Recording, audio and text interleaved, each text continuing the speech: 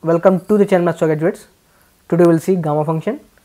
Gamma function is defined as gamma, this symbol of gamma n, and this equals to integral 0 to infinity e raised to power minus x into x raised to power n minus 1 dx. Okay, and this integral is convergent when n is positive.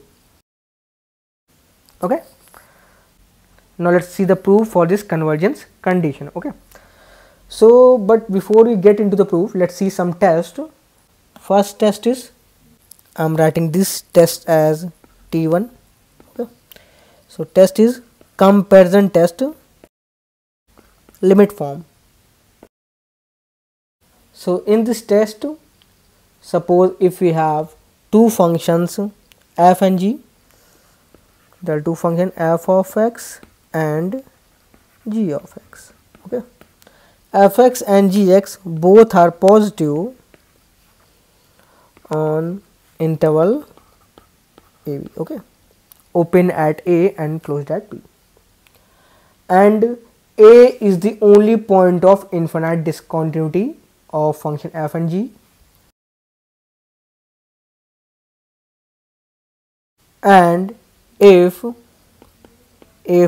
limit x tends towards a plus, that is a right hand limit of function f of x over g of x, if this limit equals to L, and here L is some non-zero number.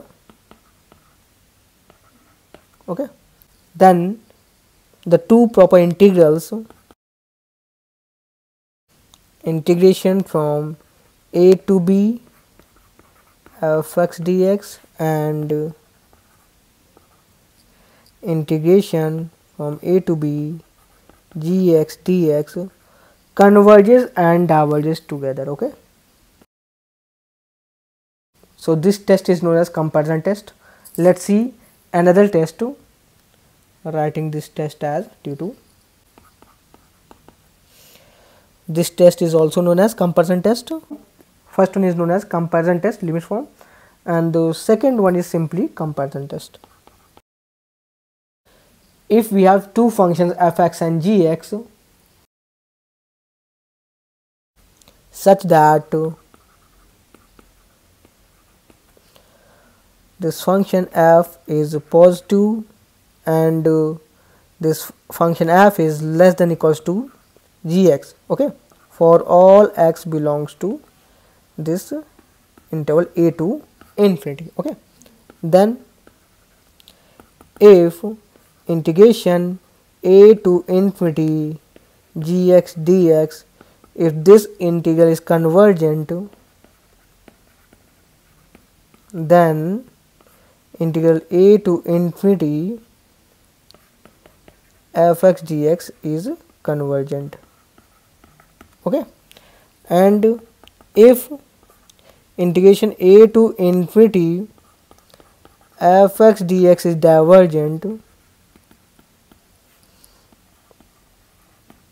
then integration a to infinity gx dx is divergent.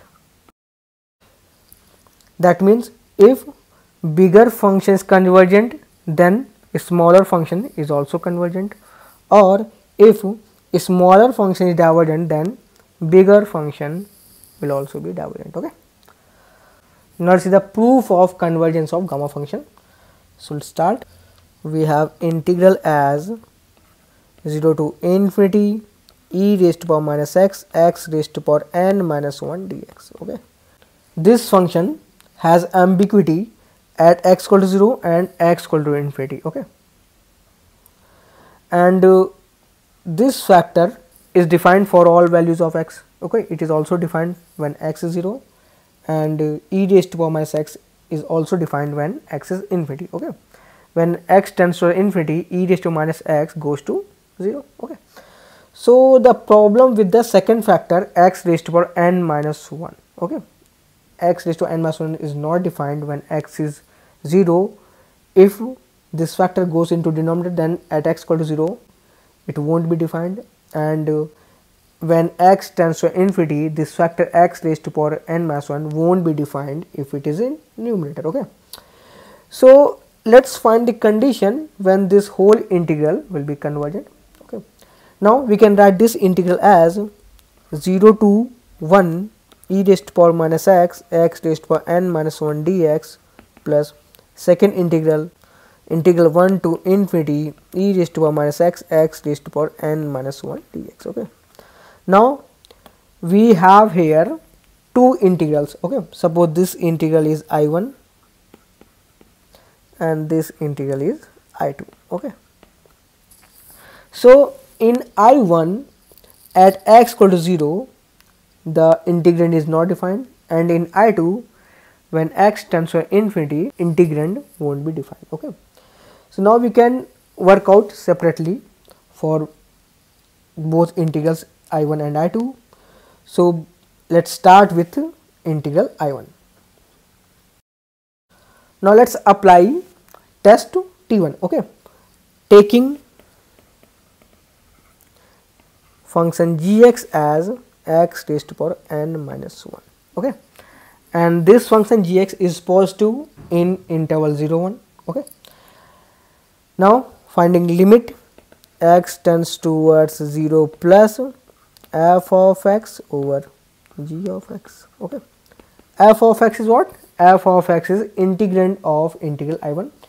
So we'll have limit x tends towards 0 plus f of x is e raised to power minus x raised to power n minus 1 over x raised to power n minus 1. Okay. Now we can see this factor cancels out, and now we are left with limit x tends towards 0 plus e raised to power minus x, and this limit will be 1, which is non-zero. Okay. So from test T1 we can say that improper integrals for function fx and gx converges and diverges together. Okay. Now let's see whether this function gx is convergent or divergent. Okay. Now limit is from 0 to 1, gx is x raised to power n minus 1 dx. Okay. We can integrate this integral very easily. So its integration will be x raised to power n over n, and limit is 0 to 1. Okay. So when x is 1 we'll have 1 raised to power n, when x is 0 we'll have 0 raised to power n. Okay. Now this part 0 raised to power n will only be defined when it is in numerator. Okay. So this part will stay numerator when n is positive. So when n is positive, this integration 0 to 1 x raised to power minus 1 dx is convergent when n is greater than 0. Okay. Now from test T1 we can say that integration from 0 to 1 fx is e raised to power minus x raised to power n minus 1 dx is convergent when n is greater than 0. Okay. So for I1 we got the condition. Now let's see for integral I2. Okay. So integral I2 is 1 raised to power infinity e raised to power minus x raised to power n minus 1 dx. Okay. Now from the property of exponential function we can say that e raised to power x will be greater than x raised to power n plus 1 for sufficiently large value of x. Okay. Exponential function always exceeds a polynomial after some value. So we can say that this e raised to power x will be greater than x raised to power n plus 1 for sufficiently large value of x. Suppose that value is x naught. Okay. Now if we take the reciprocal, then inequality will change. So we'll have 1 over e raised to power x is less than equals to 1 over x raised to power n plus 1 when x is greater than x naught, right? Now we can write this as e raised to power minus x is less than x raised to power minus n minus 1 when x is greater than x naught. Now multiplying this factor. Okay, so on multiplying we'll have e raised to power minus x, x raised to power n minus 1, and in right hand side we'll have x raised to power minus 2, right? Okay, so we have this function is less than 1 over x square, and you can see that this is integrand of integral I2. Now applying test to T2, so this integral x naught to infinity 1 over x square dx, this is convergent. Why so? Because its integration will be minus 1 over x and limit is from x0 to infinity. So when we put the limit, we will have minus 1 over x naught and plus 1 over infinity. Okay, and this value tends towards 0. So we have minus 1 over x naught. So we can see that this integral is convergent. Okay, so from test T2 we can say x naught to infinity e raised to power minus x, x raised to power minus n minus 1 dx is convergent from comparison test T2. Okay, now I2 is what? I2 is 1 to infinity e raised to power minus x, x raised to power n minus 1 dx. Okay, we can also write this integral as 1 to x naught from the property of definite integral. We can write this as 1 to x naught e raised to power minus x, x raised to power n minus 1 dx plus x naught to infinity e raised to minus x, x raised to power n minus 1 dx. Okay, integrand of this integral is defined for all values between 1 to x naught. So this integral is convergent. Okay, and this integral I have just proved that it is convergent. So I2 will be convergent for all values of n.